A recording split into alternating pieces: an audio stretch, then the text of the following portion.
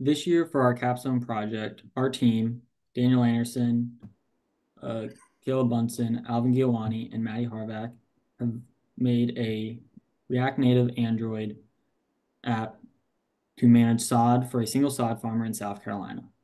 Our app is able to add orders, edit orders, and delete orders, assign daily tasks, and manage simple profile settings such as password, email, username, emergency contact, and emergency contact phone number. Maddie's going to run us through the login page and the home page in just 1 second. On to you, Maddie. As you can see, we are greeted by the Turf Connections logo along with the login page where we can enter in an email and register for an account. To register for an account, you enter in your name, address, email, password,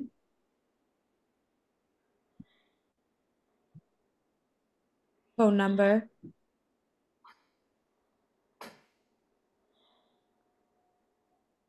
and then emergency contact name and number.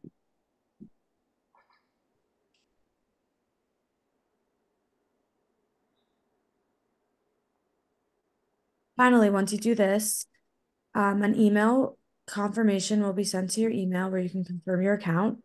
And then from here, we can log in. And if you ever forget your password, you press the forgot password button. And then you enter the email that was already entered and then submit it. And then a password reset link will be sent to your email. Then we will log in. And we are brought to the home screen where we can navigate to orders, daily tasks, or settings, or for an alternative option, we can go to the bottom and we can go to any of those pages. For now, we are going to the orders page where Caleb will talk more on that.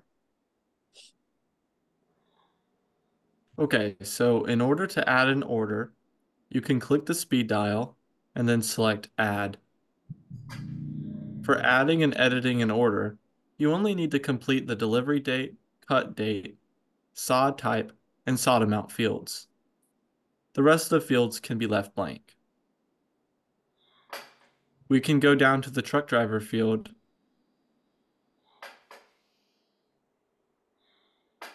and enter a name.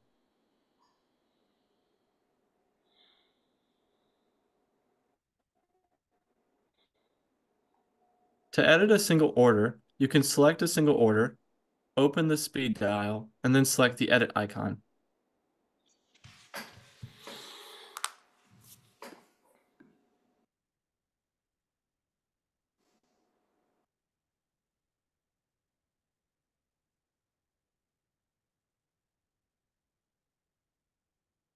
Another method of editing a single order is to click on the ellipses of an order and then click the pencil icon. You will have to re-enter the correct sod amounts when editing an order.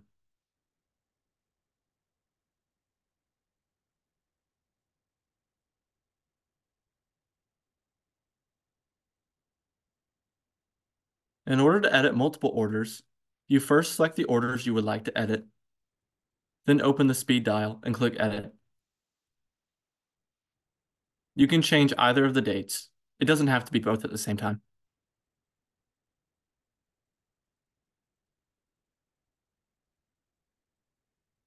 We can delete a single order by clicking on the ellipses of the order and then selecting the trash can icon.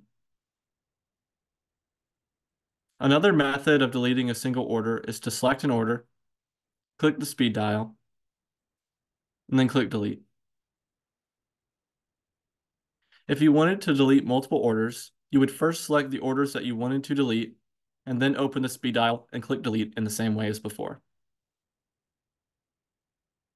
Now on to Daniel to show you how to search. To search for an order, we would first collect either the blue set search parameters, or we could go into the speed dial and click set search. You're able to search by the cut date, the delivery date, and how recently the order was created, the number of orders you would like to display when searching, and then the date range for the orders. The only range you will need is the start date or the end date. We'll first start by setting our start date to be from the 13th. We now have a new set of orders that we're able to view. From here, we are now able to search for a single order by typing in what it is, or we can search for the type of grass that it's using. We'll use Bermuda. We can see we have 3 Bermudas orders to look at.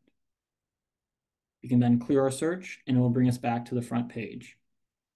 To then mark the orders complete, we can select our 2 orders that we have on top, go to the speed dial and select complete. They have now set to complete. Now all the orders on this page have been set to complete for viewing. Next, we're going to move on to how the daily tasks could work. In daily tasks, we start with one task that is pending, that is yet to complete. To make a new task, we click the button in the bottom. We can type any information we want for the top, so we'll just put in some test information.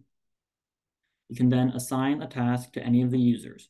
We're going to assign one to ourselves to show the in-app notification.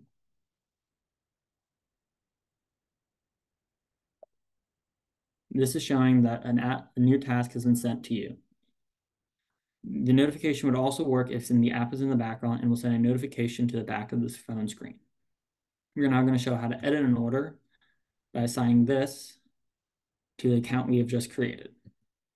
So we can show later when completing an order or marking it complete, you can do it with your own task. Next, we're going to move on to the settings, which Alvin is going to go over.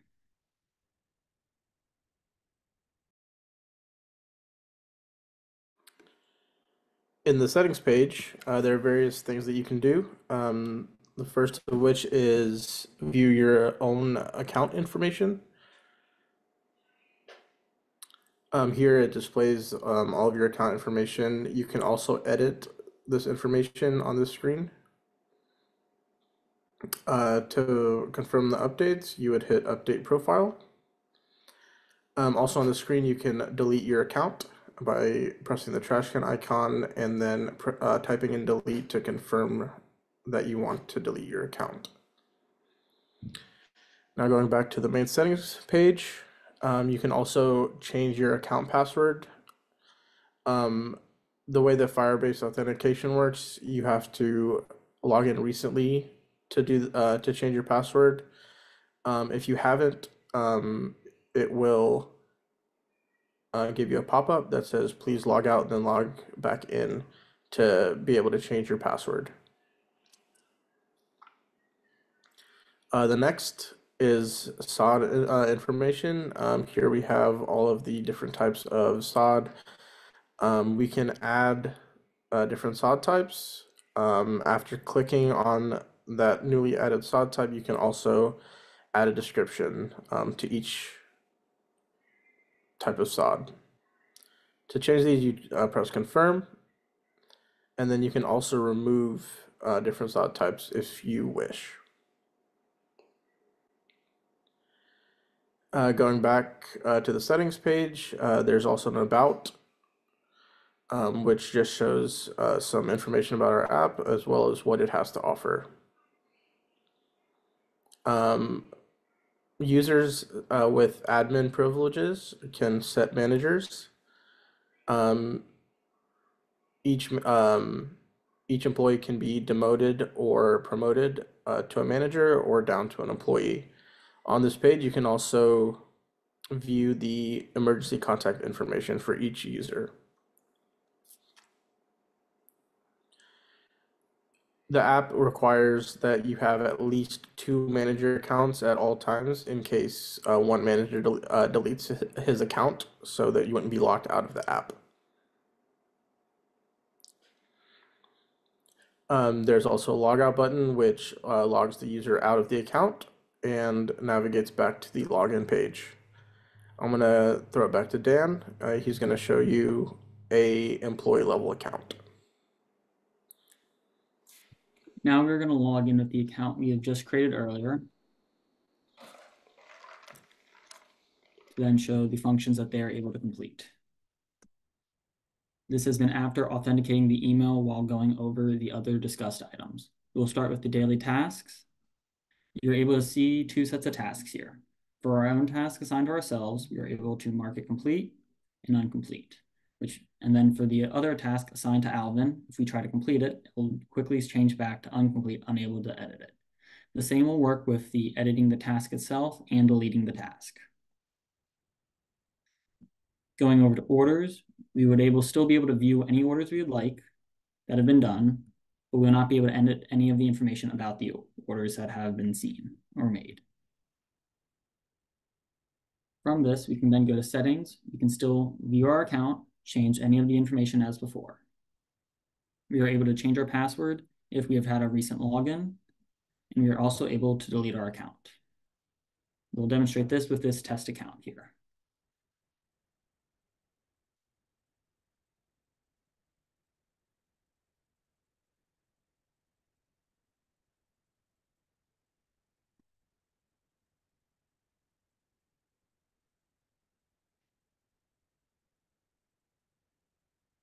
Now, as you can see, we have now received an error showing that we do not have valid credentials to log into the account since the account no longer is made or exists.